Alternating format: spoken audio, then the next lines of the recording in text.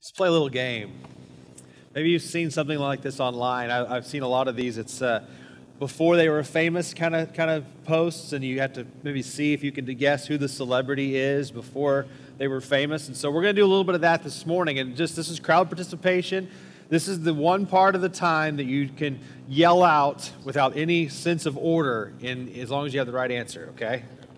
You may not have the right answer. So I'm going to show you a picture of a young child, and then you need to tell me who the famous person is, what famous person they are. So we're going to start kind of easy. Go ahead and put the first one up. This is the first one. Who is this? Not Chris Beard. Bill Clinton. That's right. Bill Clinton. That's the first one. You can kind of see the resemblance, okay? The President of the United States. And we got another one up here. Let's see who this one is. Who can guess who this is? Shout it out if you know. Look around the eyes. That kind of gives it away. Yes, we have a winner. It is Albert Einstein. That's the better picture of him there on the right.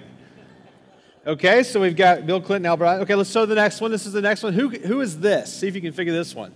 This is a tough one. If you get this one, you're either a super fan or I don't know what. Anybody have an idea? Let's show them. This is Clint Eastwood when he was a child.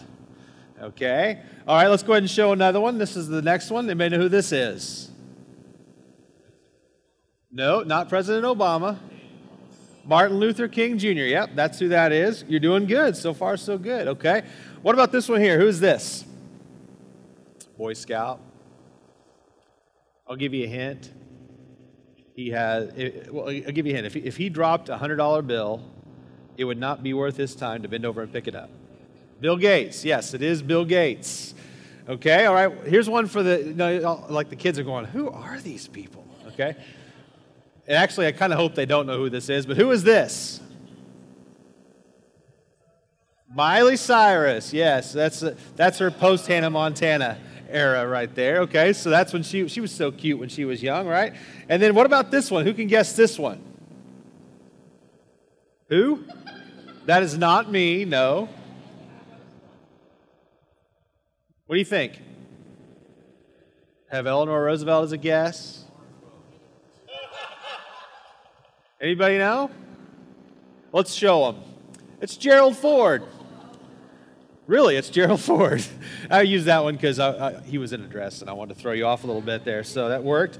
All right, what about this one here? Can you guess who this is? I'll make it a little easier. Give the next one. Zoom out a little bit. George W. Bush. That's exactly who this is. Okay, here's another one. Let's give it. Who's this young lady here? I'll give you a hint. She grew up just down the road in Port Arthur, Texas. That gave it away. Yes, you got that one. Okay, and then here's another one for the younger crowd a little bit. Who is this right here? He was a Mouseketeer. I said for the younger crowd, and Lindy and Janice answered. So, if anybody want to know, Janice is a huge Justin Timberlake fan. Okay, all right. Okay, two more, and these are pretty easy here. Okay, I like this one. Who is this?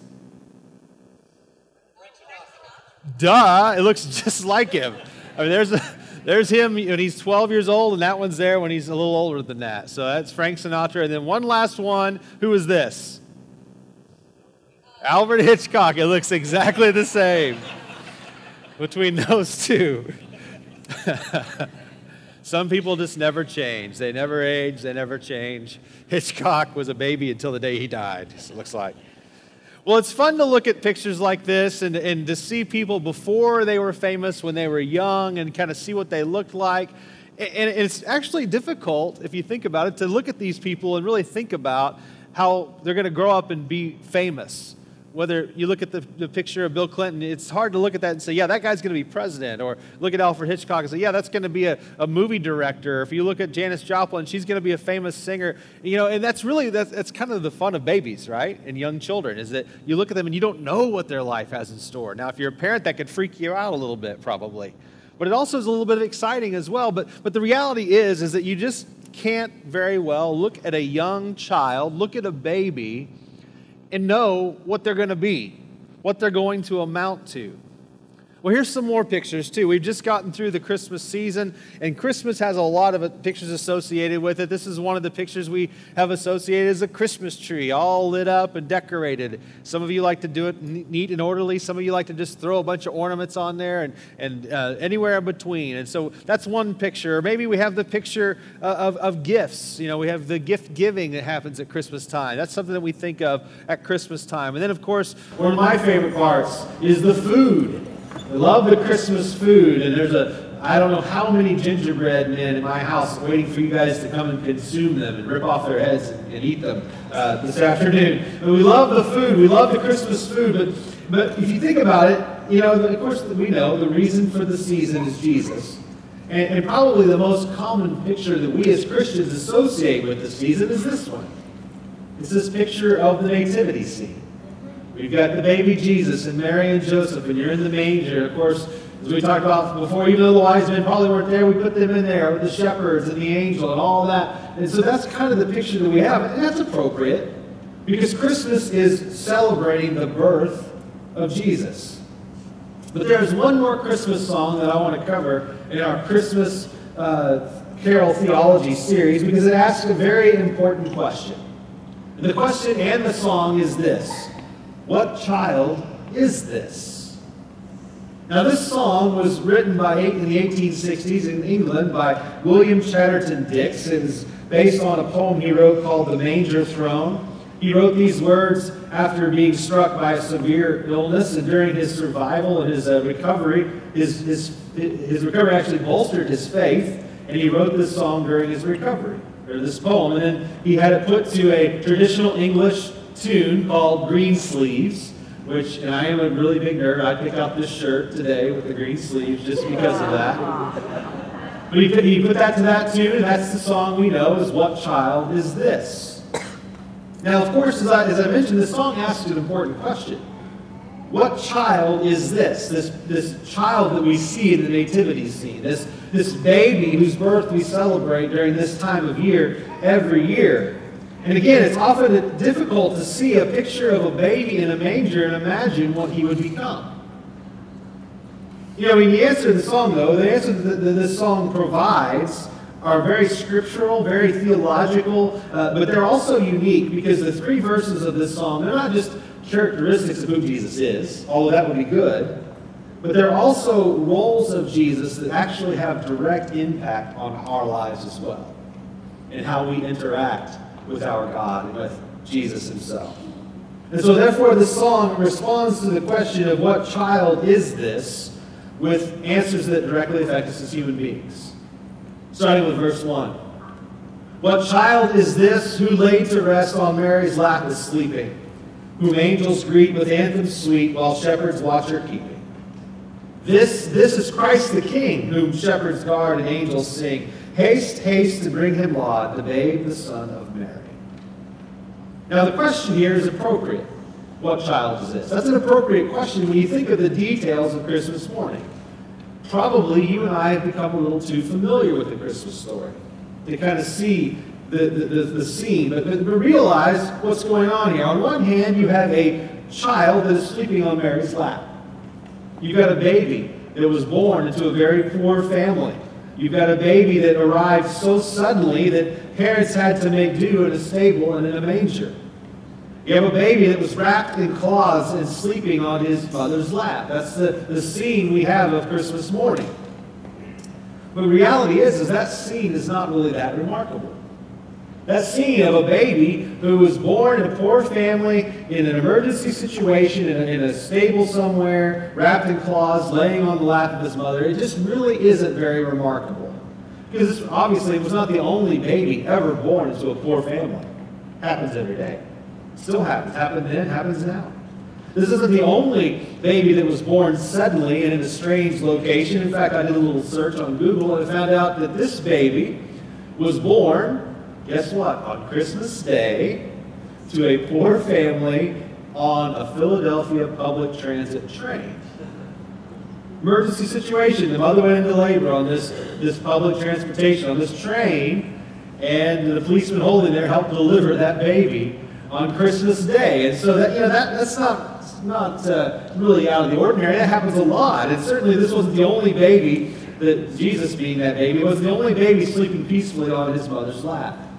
And so on the one hand, you have this kind of unremarkable story of a baby. But on the other hand, though, we see something a little more remarkable. This baby, as the song says, is one whom angels greet with anthems sweet while shepherds watch are keeping. Now that's something to take note of. Because there have been a lot of babies born into poor families in emergency circumstances, but only one in the history of mankind had a birth announced by angels in this way, let alone announced to angels to shepherds, by angels to shepherds. That's remarkable. That's interesting. That's amazing. And if you get past the familiarity of the Christmas story and you think about the peculiar circumstances of Jesus' birth, you may have to ask yourself, what child is this that on one hand looks and seems completely normal, if not, run of the mill, and then you've got over here this amazing part of the story. How do these two things balance? It just seems out of place. It's kind of like this. Think of in your mind about President Barack Obama, what he looks like. Okay? And let's say that I'm visiting Washington, D.C. And I'm in Washington, D.C. for a tour there. And over here, where I'm at, I see a kind of a commotion going on. And I see a man that looks a little like Barack Obama. And there's a bunch of police and armed guards around him. And there's flags and American flags. And there's just a big group around him. And somebody says, "Hey, look, that's President Obama." I'm probably going to take out my cell phone and take a picture, right? Well, let's say you're in your local friendly Walmart. And you go and you're in the grocery section at Walmart and you see over there is a man that's by himself and he's buying a gallon of milk. And he looks a little bit like President Obama. In fact, he looks exactly like President Obama. And somebody says, "Hey, look, it's President Obama." Well, I'm guessing that you're probably not going to grab your cell phone thinking you've really found President Obama buying milk by himself in your Southeast Texas Walmart. It just doesn't make sense. One context, you see the president, it makes sense. The other one, it's like, wait a second, that can't really be the president. That's kind of the scene we have here. This is the Son of God being born.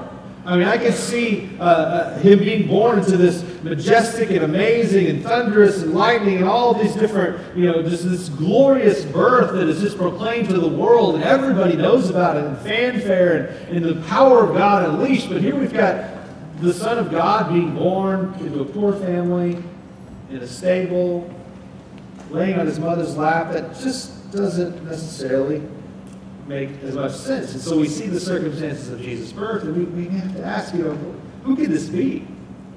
What child is this? And the song answers with the only possible answer. This is Christ the King, whom shepherds guard and angels sing. And so we see in this first verse, the answer to the question is that what child is this? This child is our humble King. There's one aspect of God that we would have never known if Jesus hadn't been born. We wouldn't have known it as fully anyway. And that's God's unquenchable desire to be near his people. God's unquenchable desire to want to be amongst the people that he has created.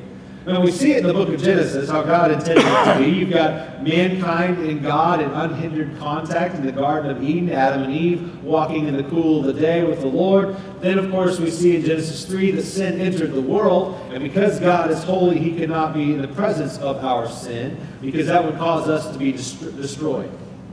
And so mankind was therefore separated from God because of our sin. But of course we know that separation, it did not quench God's desire to be near his people. Because in the Old Testament, we see that God set up a covenant with the nation of Israel. We see that this covenant allowed God to live in the presence of his people in a structure that was called the tabernacle, which was basically, for the lack of a better term, God's motorhome.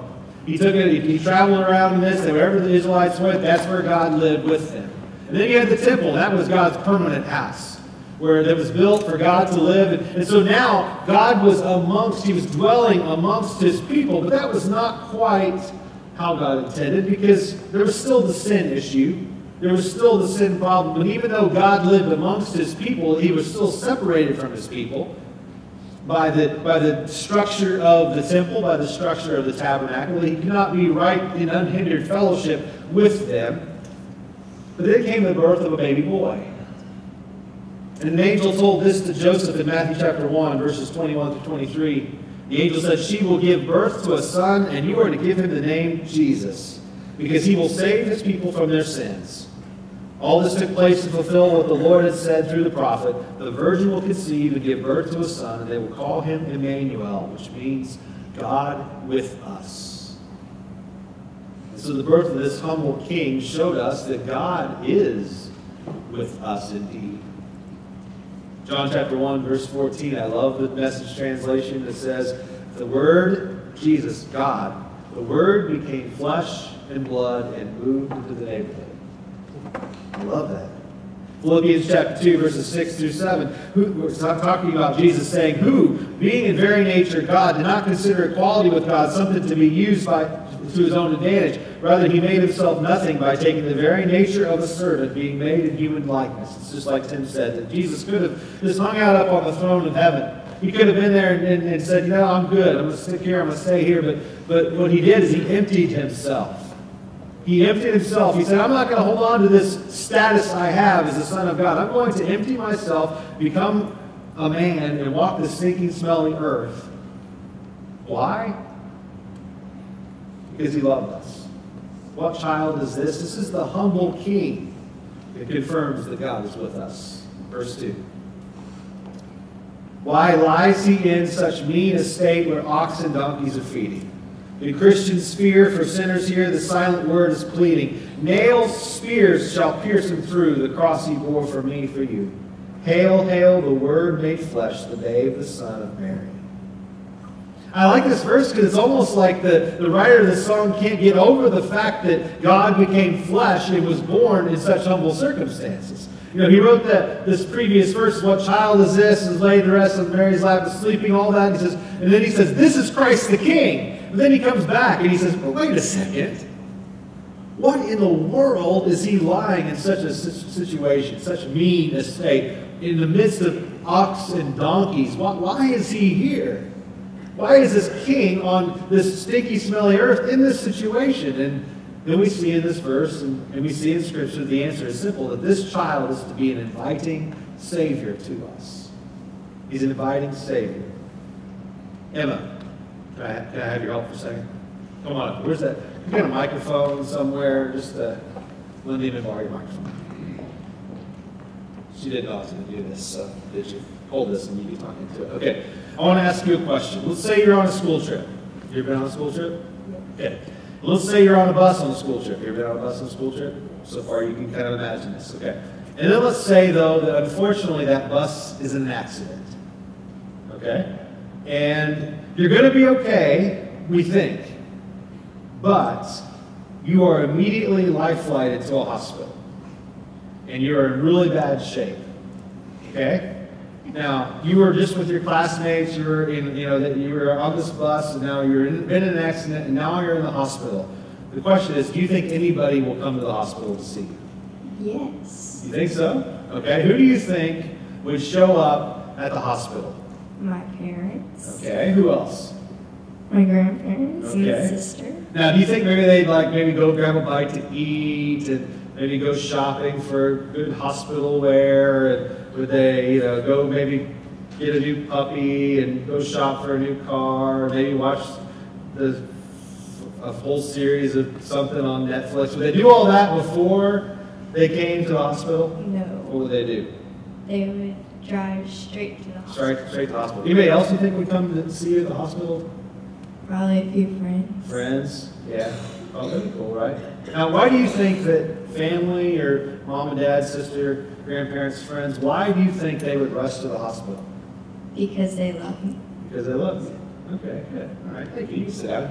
Give her a hand for helping out. Because they love her. They care for her. They want to make sure she's going to be all right. They want to do what they can to be there. And then what we see in this song is the writer of this song asks, why this humble king on earth like he is? Why did this king Why is Philippians 2 right? Why is that? Why did he empty himself? Why did he leave heaven? Why did he come down to earth to be flesh and blood and to move into the neighborhood? Why did he do that? We see the answer in the song. Good Christians fear for sinners here. The silent word is pleading. See, Christ came to the earth because to be the inviting Savior. And we know that because he did that, but that God is not only with us, but that God is for us as well. That because he is the inviting Savior, that he's not just he didn't just come around just to be with us.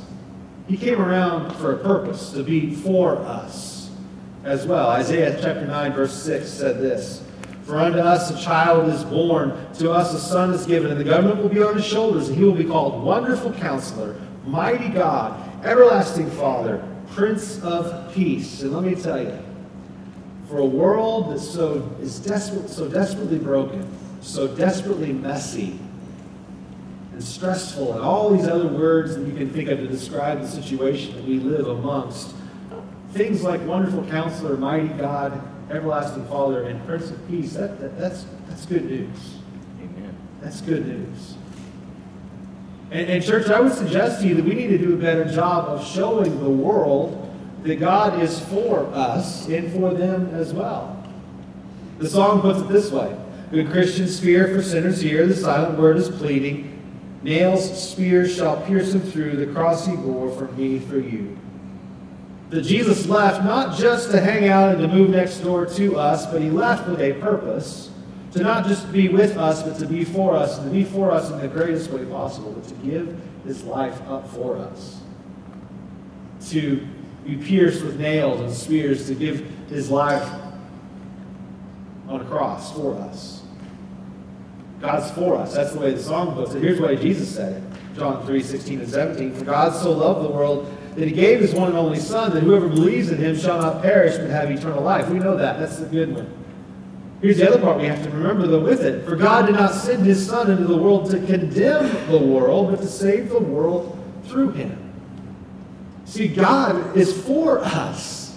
Christ came to this world. He was born as a baby because God is for us. He didn't come because he said, "I'm sick and tired of that stuff that's going on down there. Send my Son down there to clean it up. To show him who's boss." That's not what God did. God sent his Son so that we may not perish but have eternal life. And he sent his Son not to condemn the world, but that the world might be saved through him. The Apostle John puts it this way. In 1 John 4:9. "This is how God showed his love among us. He sent his one and only Son into the world that we might live through him." God saw the situation that we were in amongst our sin and in the messiness of that sin had caused. And he said, "I want my Son to go down there and take care of this problem.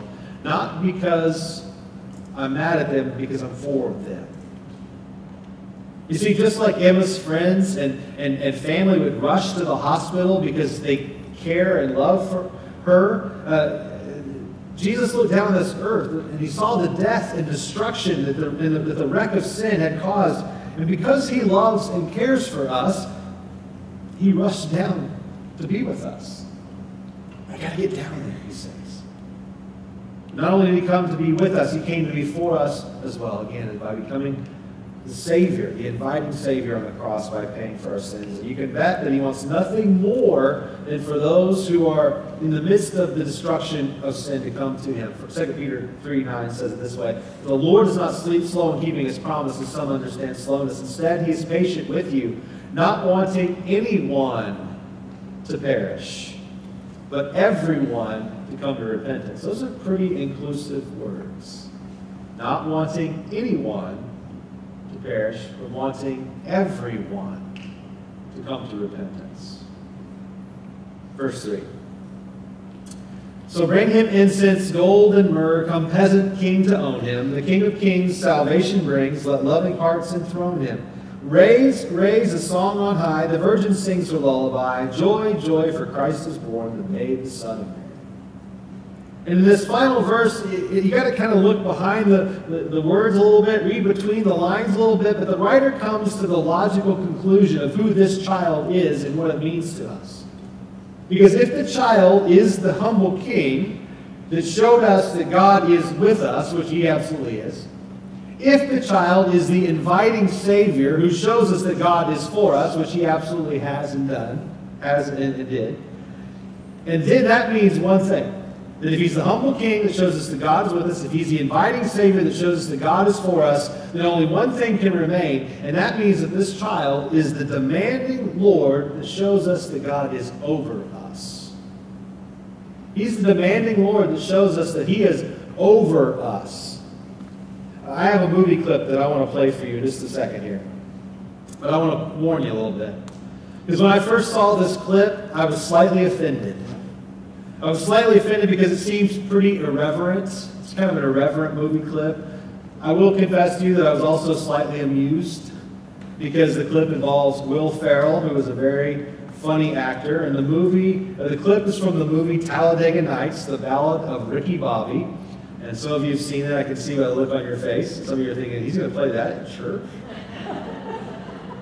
But after I saw it, I realized that even though it is a bit irreverent, it may be more accurate than what we'd like to admit. We're having a few technical difficulties, so the video might be a little sketchy, but the audio should be good. So listen and watch this video.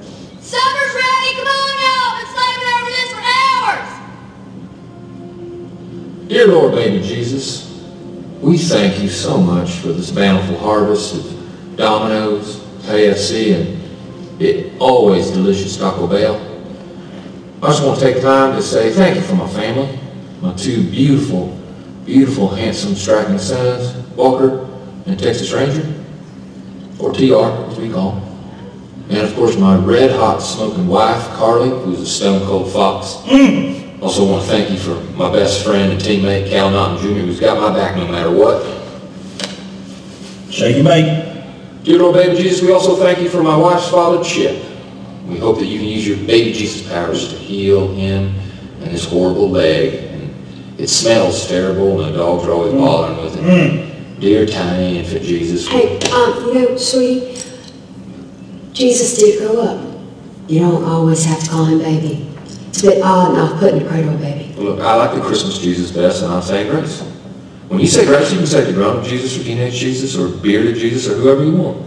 Dear tiny Jesus, your golden fleece diapers with your tiny little fat balled up fist He palms. was a man. He had a beard. Look, I like the baby version the best. Do you hear me? I win the races and I get the money. Ricky, finish the brace. Dear 8-pound, 6-ounce, newborn infant Jesus. Don't even know a word yet. Just a little infant, so cuddly, but still omnipotent. We just thank you for all the races I've won and $21.2 million. Woo! Woo! Woo! Ow! Now, as I mentioned, this picture, show the next picture. This picture is the one that we associate most with Christmas. The one that's got a baby in a manger. And that makes sense. Again, we're celebrating the birth of Christ. And now you and I both know, we know that the baby grew up. When we sing songs about it, we even proclaim that the Savior was born. And when we picture this manger scene, we can't we can't wait for him to grow up and become the humble king, because having God with us is a blessing, is it not? And we cannot wait for the baby to grow up and become the inviting Savior, because having a God for us is better than anything else in this world, is it not? But if we're honest with ourselves, our selfish nature would much rather be like Ricky Bobby and pray to the baby Jesus than to the demanding Lord that he became. I think a lot of us, and a lot of people in this world, do prefer the baby in the manger. The 8-pound, 6-ounce baby. That's the Jesus we'd really like to have in our life if we're really honest with ourselves, because we like the non-threatening, cute baby in the manger. That's the baby we really like, because you know what? If that's the Jesus that's in our life, guess who's still in charge? It's not a baby. It's me. It reminds me a bit of a situation I heard about recently. It had to do with a couple of Christian colleges that I'm familiar with. And due to a couple of things going on in the world, recession and all that kind of stuff, over the last several years, last decade or two, a lot of the private Christian colleges, the Bible colleges in the United States, have really struggled financially. We've had several colleges that had to cut back, and they had to make different, make some ends meet in different ways, and some of them have even closed their doors because of the financial hardship that they've been undergoing. And a couple of colleges have merged in order to help try to remain in place and to continue the mission that they have as Bible colleges. And there was this a college that I knew was pretty familiar with, and they were struggling, and they'd already made cuts, and they were kind of at their wits' end. And so what they did is they approached another college that I'm familiar with to see if they would be interested in a merger. And the leaders of the colleges met, and they went back and forth, and they had discussions, and the discussions looked really good. And then all of a sudden, they fell apart. And come to find out, what happened is that the college that was in trouble financially, what they had said to the college that they were considering merging with is that we want to keep our governing board intact, and we don't want you to interfere with our business. And so in essence what they were saying is, come give us all of your money, bail us out of all of our debt, take care of us financially, but the rest of it we'll take care of ourselves. Now, as you can imagine, that doesn't work in the real world. That if there's going to be a merger, if there's going to be financial assistance, if there's going to be a bailout, then there's going to be some accountability. There's going to be some partnership there. There's going to be some loss of power and loss of control. And you know what, church? I think sometimes we often view Christ in a similar way. We find ourselves in our sin, we find ourselves in the mess of our life, and we find ourselves in what's going on, and we just say, okay, God, save me from this situation. Save me from my sins. I want you to bail me out here, God. And God says, you got it. I will bail you out. I will meet you where you are. I will take your sins from you. I will pay the price for your sins. And then when we get to that point, then we say, oh, great, God, thanks. Now, if I need you again, I'll let you know. If there's anything else you can do for me, God, I'll let you know. I'll get in touch with you. And let me tell you, it doesn't work that way. It doesn't work that way. But here's the good news that we have. That Christ is not the demanding Lord at the expense of the humble King and the inviting Savior. Let me say that again. Christ is not the demanding Lord at the expense of the humble King and the inviting Savior. Just because he is a demanding Lord, just because he becomes demanding, just because God is over us does not negate the fact that God is with us and that God is for us. You see, Christ is the demanding Lord for, I think, a couple of reasons. First of all, he deserves our submission. He deserves our glory. I'm convinced that when we realize the magnitude of what Christ has done for us, that making him our Lord is much easier when we grasp the gift he's given to us.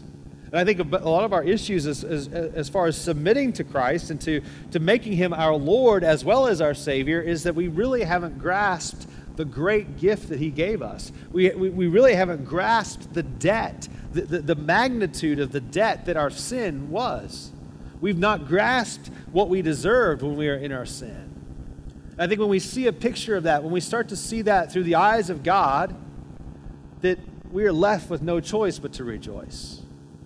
We're left with no choice but to rejoice that Christ has saved us and that we want to submit to him and give him glory. But I think that the second reason that he is a demanding Lord is that what he demands is in our best interest. Christ demands to be at the center of our lives because he knows that we were created for that very relationship. He knows that when we were created, if everything was to go as planned, that Christ would have been at the center of everything we do, every second, every hour, every day. And he knows that if we had just followed God's order and had Christ at the center of our lives every second, every hour and every day, then we would have avoided the mess and the destruction and all the stuff that comes along with sin. And Christ demands to be the Lord of our lives because he knows that Isaiah 55:8 is true, that says, "For my thoughts are not your thoughts, neither are your ways my ways, declare the Lord." That means that the way God thinks and the way God understands doesn't really match up with our understanding and our ways as selfish human beings. And so therefore we need to allow God to show us his ways, to show us his thoughts. And Christ demands, and by the way, the more we align our ways and our thoughts with the Lord, the better off we're going to be. And Christ demands to be Lord of our lives because he knows that the more we obey him, the more we will experience what Psalm 119, 103 says. It says, how sweet are your words to my taste, how are sweeter than honey to my mouth. I got to tell you, I think a lot of times the world around us, and even us, we don't look at God's word and say, how sweet that is. We look at it and say, man, what a buzzkill. Man, I got to do this stuff. And we're viewing it the wrong way. We're viewing it as a checklist. We're viewing it as a rule book. When God says, this is the book of life. This is the way that you can find life through Christ. And the more we live by the ways and thoughts of the Lord, the more we're going to be able to get up in the morning and proclaim that, because we will experience the protection of a God that is demanding, a demanding Lord, a God that is truly over us, but a God that's also for us and with us at the same time.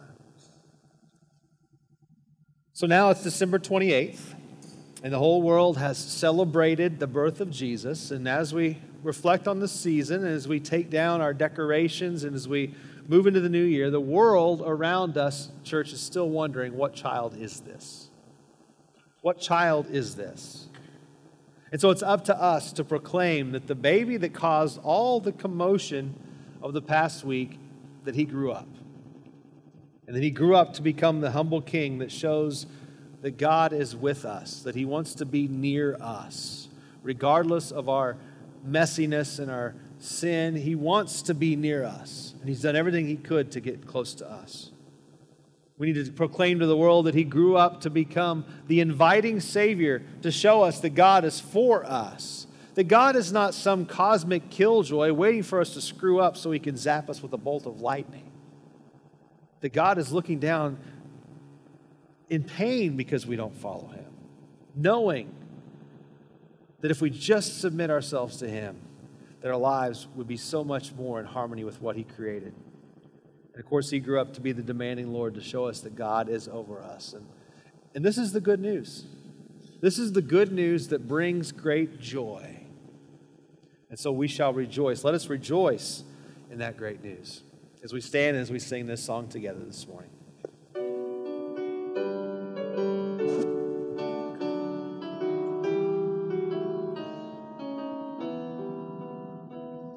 What child is this who lay to rest on Mary's lap is sleeping, who angels greet with anthems sweet, while shepherds watch are keeping? This is Christ the King, whom shepherds guard and angels sing. Haste, haste to bring him laud, the babe, the Son of Mary. And lies he in such mean estate, where ox and donkeys are feeding? Good Christian, fear for sinners here, the silent word is pleading. Next spear shall pierce him through, the cross be borne for me, for you. Hail, hail, the Word made flesh, the babe, the Son of Mary. So bring him incense, gold, and myrrh, come present King to own him, the King of kings.